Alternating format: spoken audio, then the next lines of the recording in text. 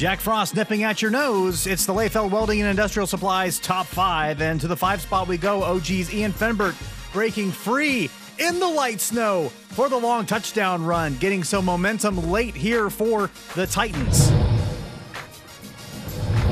Up next, we head to the hardwood. Botkin's Carter Plyman beating the buzzer from deep to end the first quarter. Another buzzer beater here. Lehman Catholic's Donovan O'Leary pulling up from the volleyball line. Get the Windex. Free ball is good. Lehman Catholic gets the win last week. Back to the gridiron for our runner-up play this week. Marion Local's Peyton Audie keeping it, running with it, finding the end zone, putting the exclamation point on this one. 34-7 victory for the Flyers as they head to Canton this week for a possibility of another state championship. Our top play this week comes from fellow MAC team Coldwater. Tanner Molenkamp with the interception at the 17-yard line.